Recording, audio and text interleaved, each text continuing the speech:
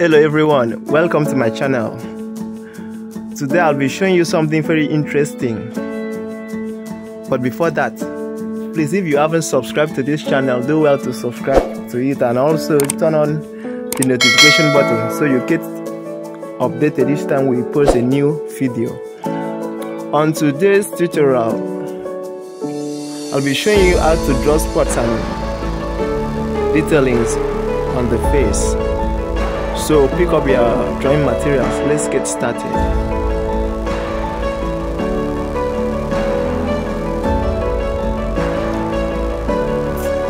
Firstly, the face tool we'll be using is the kneadable eraser.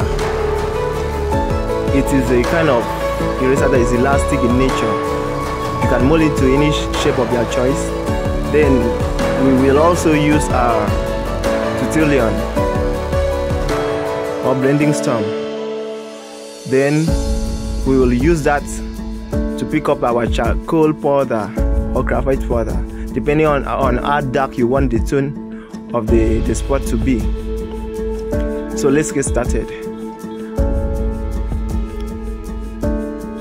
I start by making highlights.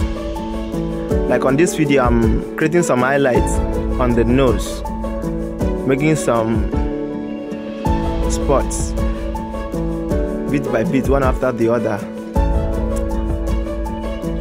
Just watch carefully. I do that depending on how I want the spot to appear, just from what I see on the reference photo. Then after that, I'll use my Tutulian or blending storm to pick the charcoal or graphite powder to apply around the place I made the highlight, the spots. So that's how I do it. While you are doing it, ensure that you blend the boundaries of those spots with the other part of the portrait of the face.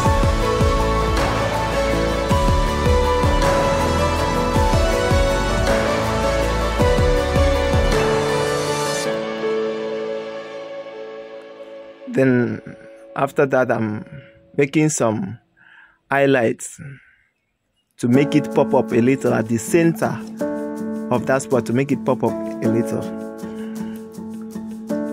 Actually, this doesn't have a particular method, because whenever you are drawing details on the face, it's based on the direction of the reflection of light and on the nature of the spots from the reference photo you are drawing.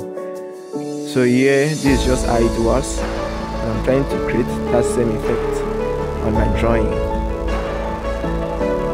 So far so good. We have come to the end of our tutorial today. Thank you so much for watching. Thanks for subscribing to my channel. And please, if you have any challenge, just drop it. Like any topic you want me to help you on, just drop it on the comment section below. Thanks so much. See you next time. Bye.